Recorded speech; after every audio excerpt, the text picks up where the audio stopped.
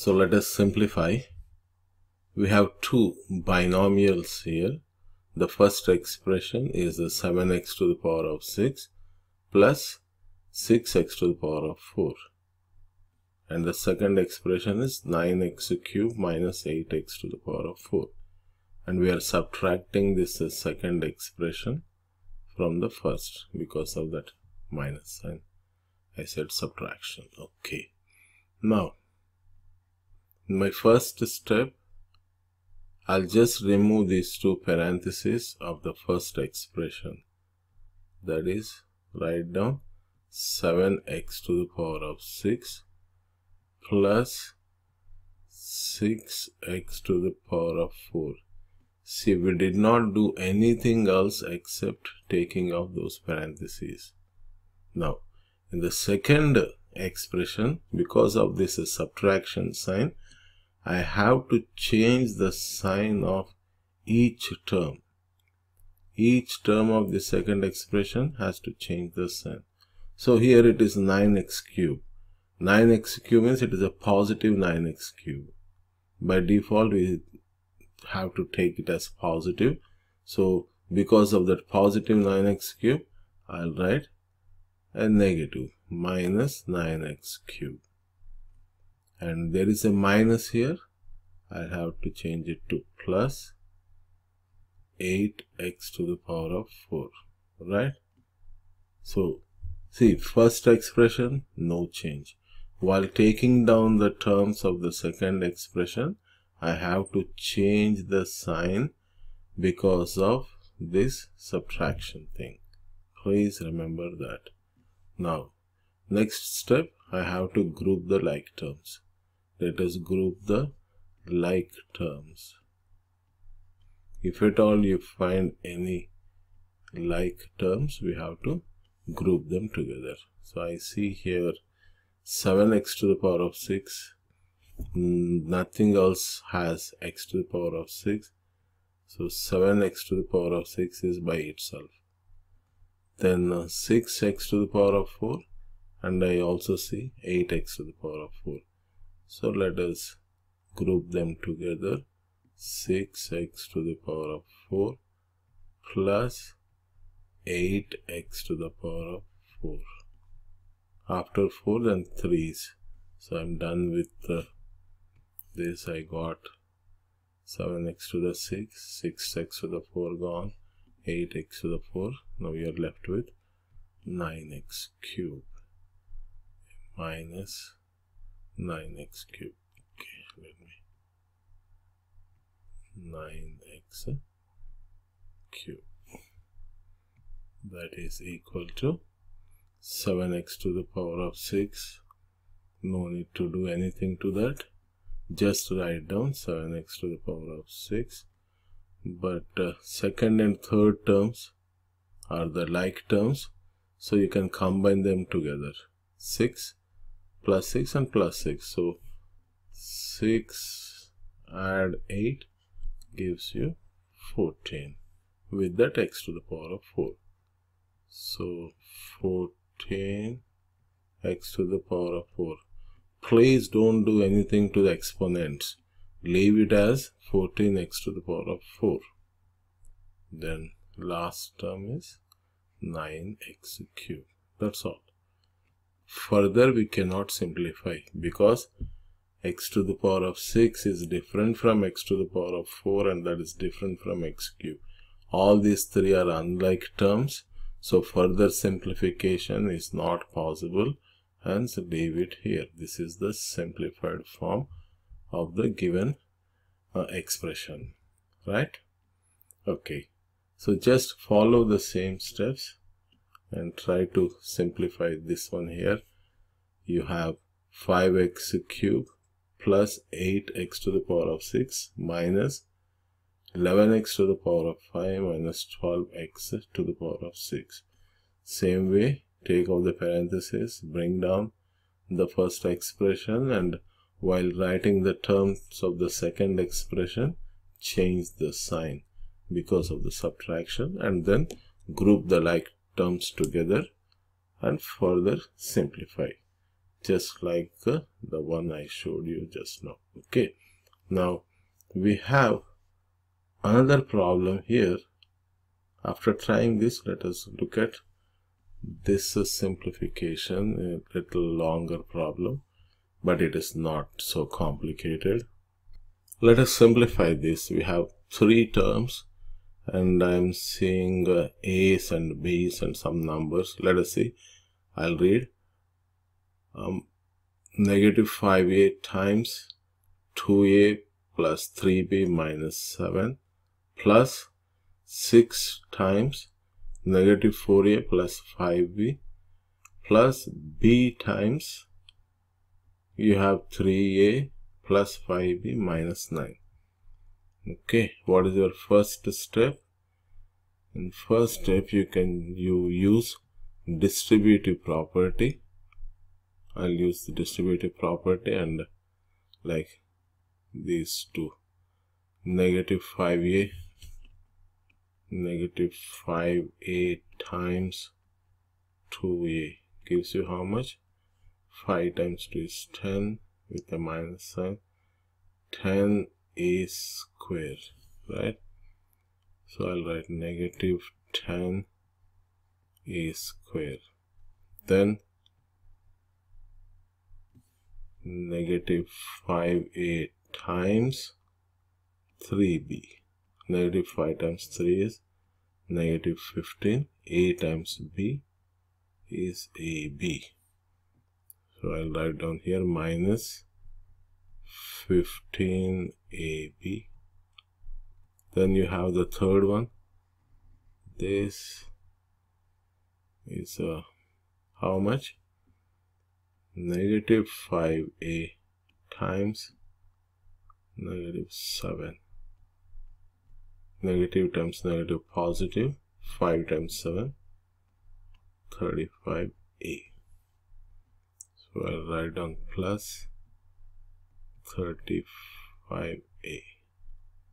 Okay.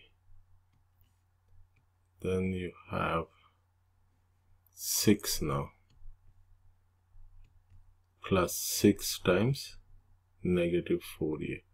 6 times negative 4a gives 6 times 4, 24 with a minus sign because positive times negative 24a. Okay, so minus 24a, then 6 times 5b. 6 times 5b is 6 times 5, 30 and b. So it is plus 30b. So we are done with the second expression. Now the third, we have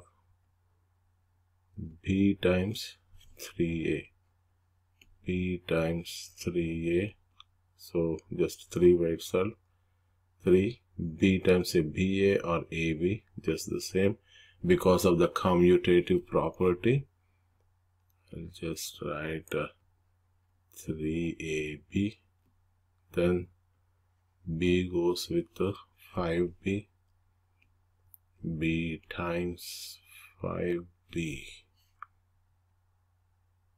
Okay, that's b times 5b. 5 is the number, b times b, b square. So it is plus 5b square. Now the last one, b times 9. Okay, b times 9 with a minus sign. So negative 9b. That minus 9b. Alright. Let us verify and make sure that everything is right.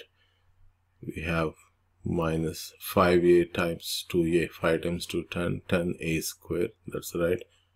Now 5 times 3 is 15. ab with a minus sign. That's good. Negative of negative positive. 5 times 7 is 35 and that is a.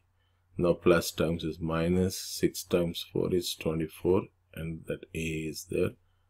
Positive and positive give you positive. 6 times 5 is 30b. Then b times 3a, 3ab, the plus sign, again plus, b times 5b, 5b square, this is b, and plus times minus, minus, b times 9 is 9b. Everything looks good. Now group the like terms. Let us group the like terms.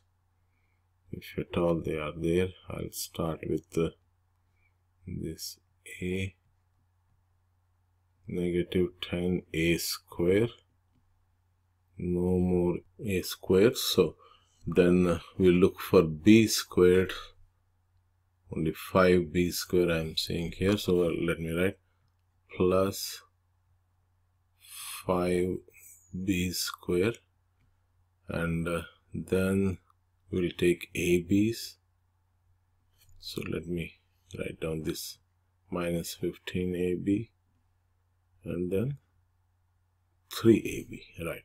Minus 15ab plus 3ab, and then we'll take a's into account, 35a minus 24a plus 35a minus 24a, and lastly this b plus 30b minus 9b plus 30b minus 9b.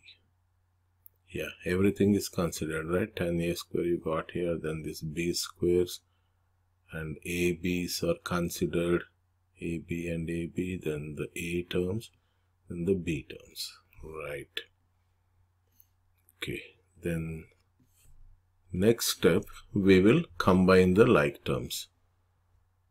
We have seen this is by itself, 10a square is just bring down, plus 5b square also you brought it down, minus 15ab plus 3ab, negative 15, positive 3. Combining them gives you their opposite signs. So I have to remove the small number from the big number. So 15 minus 3 gives me 12, and the sign of the bigger number is negative. So minus 12ab, or just minus negative 15 plus 3 gives you negative 12. That's what it is. Then after this, 35 and 24. 35a and 24a gives you how much? From 35 I'll take away 24, 1 and 1, that is 11, plus 11a, then plus 30b minus 9b. From 30 take away 9 to give 21. So that is also plus 21 times b, right? Negative 10a square plus 5b square minus 15ab plus 3ab gave you minus 12ab. 35a minus 24a is 11a, and 30b minus 9b gives us 21b. Can you simplify further? No, because a square has nothing connected to that. All these are unlike terms. A square, b square, a, b, a, and b is there all by themselves. So this is the simplified form of the given expression. It is just a lengthy expression, but everything is very simple if you know the process. Just you make use of this distributive property. 5a is multiplied with all the 3 terms. 6 is multiplied with those 2 terms. B is multiplied with the 3 terms. After that multiplication, all that we did in the scratch work, then you group the like terms, and in the last step you combine the like terms. You have just combined the like terms, put them together. Okay, now I have one problem for you. Please try this. negative 88 times 3a plus 5b minus 9 plus 8 times negative 5a plus 7b plus b times 5a plus 7b minus 1. Okay, please try this. Thank you.